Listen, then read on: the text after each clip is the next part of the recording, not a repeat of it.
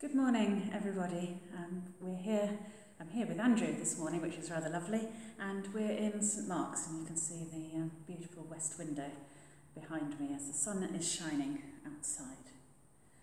So morning prayer this morning, as usual, we'll only be reading the gospel reading set for today.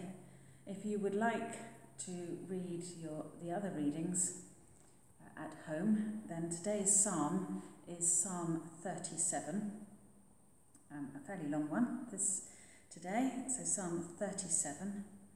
And our Old Testament reading comes from the book of Joshua, and it's the whole of chapter 23. So if you want to join in with that afterwards, reading the whole of chapter 23 of Joshua. And when we get there, our gospel reading this morning is from Luke's Gospel, and it's chapter 12, verses 32 to 40. And we will be reading those together in a moment. So morning prayer on Thursday, the 18th of June. O Lord, open our lips, and our mouth shall proclaim your praise. The night has passed and the day lies open before us. Let us pray with one heart and mind. As we rejoice in the gift of this new day, so may the light of your presence, O God, set our hearts on fire with love for you, now and forever. Amen. And so we'll go straight into our first reading from Luke's Gospel. So reading from Luke's Gospel, chapter 12, beginning at the 32nd verse. Do not be afraid, little flock, for it is your Father's good pleasure to give you the kingdom. Sell your possessions and give alms. Make purses for yourselves that do not wear out, an unfailing treasure in heaven, where no thief comes near and no moth destroys. For where your treasure is, there your heart will be also. Be dressed for action and have your lamps lit. Be like those who are waiting for their master to return from the wedding banquet, so that they may open the door for him as soon as he comes and knocks. Blessed are those slaves whom the master finds alert when he comes. Truly I tell you, he will fasten his belt and have them sit down to eat, and he will come and serve them. If he comes during the middle of the night or near dawn and finds them so, blessed are those slaves. But know this, if the owner of the house had known at what hour the thief was coming, he would not have let his house be broken into. You also must be ready, for the Son of Man is coming at an unexpected hour. This is the word of the Lord. Thanks be to God. So today is a commemoration, which Andrew is going to tell you a bit about. Two very striking sentences that come from that reading. One, for where your treasure is, there your heart is also. Wow, that's a challenging statement, isn't it? And then you must be ready, for the Son of Man is coming at an unexpected hour. Well, today in the Anglican calendar prayer, we've only just discovered this as we were setting up here, we commemorate the feast of commemoration of Bernard Mazzecchi. You may never have heard of him. He's one of the lesser known, and he's one of the first martyrs of Africa. And I have a little personal connection here because he lived in what is now Zimbabwe in Rhodesia, and his shrine where he was martyred is just 5 miles from the school where I went to and studied for 6 years in the African bush. A remarkable place and a remarkable story. Bernard Mazzecchi was a villager, born as a little villager in Mozambique, and set off to Cape Town and lived in the slums of Cape Town for a while. But then went to school and was taught by the Cowley Fathers in Cape Town, became a Christian.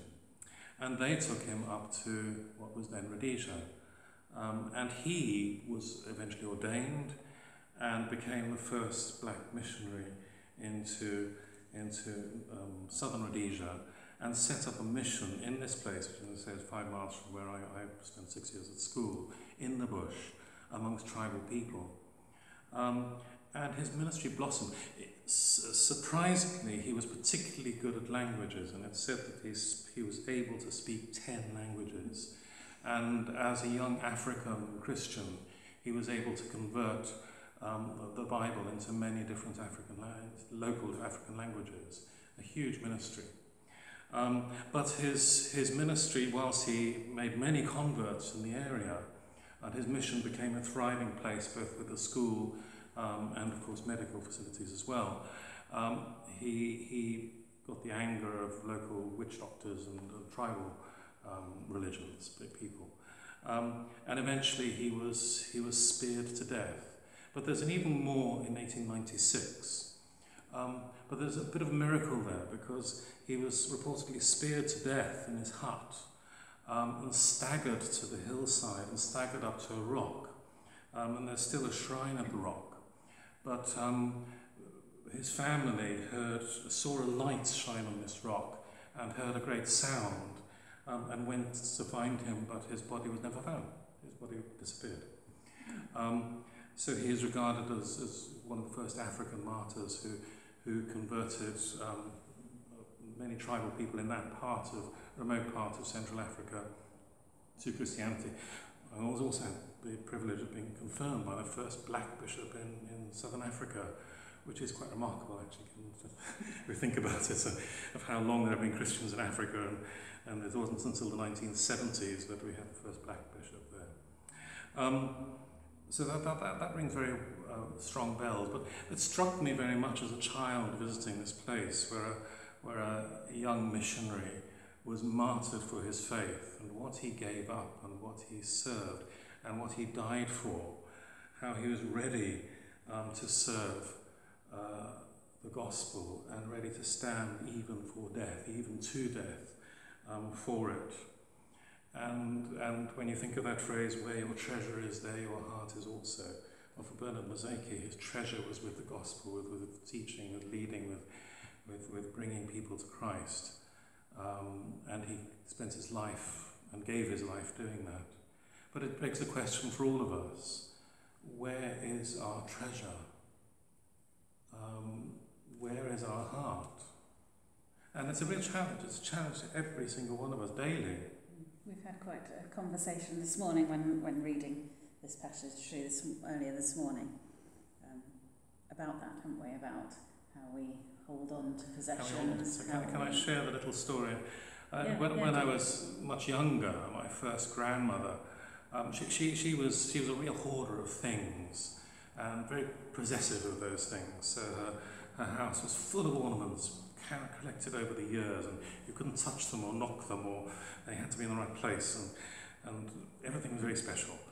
And then she got dementia, and she actually got herself into a home and left her house, and got us as the family, said to us, get rid of everything. And I had the job with my uncle of clearing her house once she'd all the arrangements made for her to stay, and it was her wish to stay in this home. She died shortly afterwards. But clearing her house, and it's very powerful to think of all these things that she possessed and she valued, which she'd actually just let go of and didn't matter, didn't want.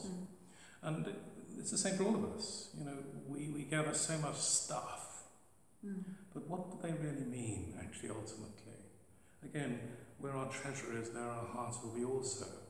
Where is our treasure? And at the end of the day, are we ready for the kingdom? And do our lives express the journey of that kingdom? So Jesus is not saying in here that we shouldn't have things and that we shouldn't have money, but that we should be wary of where our hearts are, that we don't connect ourselves only to the things and the wants of our house and the way we're living in. In the West, obviously, we have to earn money and we live the way our society lives, and it's very difficult to live another way. But we have to be very conscious of what we do with the money that we have, and everything that we have is God-given. And we need to be aware that we're giving back to God and to his creation, which is his people and this world. So it's not that we should sell everything and give it all away, but that we're mindful. Be mindful and using what we have in the purpose of the kingdom, and that being our primary purpose and role, whatever that means for each one of us, and each of us will have a different call. And actually, of course, it's relevant to this situation. Yes, having been through what we've been through, what do we learn from that in terms of where is our treasure, and what are the kingdom values we've learned from this experience? Yeah, so let's leave it there. What have we learnt? What have we learnt? Shall we pray?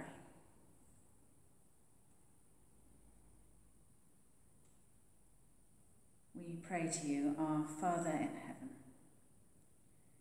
We give thanks for your grace and your very many blessings and gifts of the life, love, forgiveness and fortitude that you give us. We give thanks for all that we receive from you. We give thanks for all that we receive from life and people of this church and this benefice. We pray in these difficult times that you would inspire our bishops, our clergy, and all ministers who seek to serve your people. Lord, in your mercy, hear our prayer. We give thanks for Christ's call to follow him, to bear witness to God's kingdom. Give us boldness to stand up for our beliefs and perseverance in the face of hostility. We give thanks for our Queen and country, for all who have authority in this nation and in nations around the world. We think of all those places around the world where there is still war and injustice, where there have been natural disasters. And we pray, Lord, that you would strengthen all leaders to serve the people with integrity, wisdom, and faithfulness. Lord, in your mercy, hear our prayer. We give thanks for this astonishingly beautiful and bountiful world. Give us determination to protect it from abuse. We give thanks for the support and care of our families and friends, and all those in our communities. We pray for all of those around us, those in this community here in Ampfield, in North Baddesley and in Chilworth. Praying particularly for our schools, for the families who have gone back to school, those children, and for our teachers and staff, trying to keep them safe while teaching. We pray for all of those in our communities who have helped us through this difficult time. We think of all those who are lonely and isolated, and pray, Lord, that you would help us to find ways to help them. Lord, in your mercy, hear our prayer. And we give thanks for the health that we have. We think of others who are unwell at the moment, those we hold in our own hearts and minds, those across the country and the world who have been affected by this coronavirus, and especially all those in our health services who look after us. Lord, we pray you would bring healing, patience and hope to all who suffer from pain or infirmity. Lord, in your mercy, hear our prayer. And we give thanks for those who have died, and we pray for those who have been left behind. We pray particularly for the family of Ivor Smith, whose funeral will take place in the coming week. And we give thanks for all of those whom we have loved and see no more, and for all the joy and love they brought us. May we, with them, have a place in your eternal kingdom. Merciful Father, accept these prayers for the sake of your Son, our Saviour, Jesus Christ. Amen. And the collect for today. O God, the strength of all those who put their trust in you, mercifully accept our prayers, and because through the weakness of our mortal nature we can do no good thing without you, grant us the help of your grace, that in the keeping of your commandments we may please you both in will and deed. Through Jesus Christ, your Son, our Lord, who is alive and reigns with you in the unity of the Holy Spirit, one God, now and forever. Amen.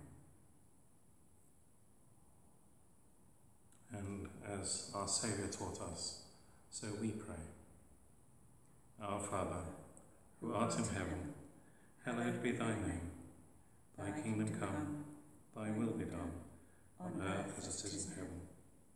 Give us this day our daily bread, and forgive us our trespasses, as we forgive those who trespass against us. And lead us not into temptation, but deliver us from evil. For thine is the kingdom, the power and the glory, forever and ever. Amen. The Lord bless us and preserve us from all evil, and keep us in eternal life. Amen. Let us bless the Lord. Thanks be to God.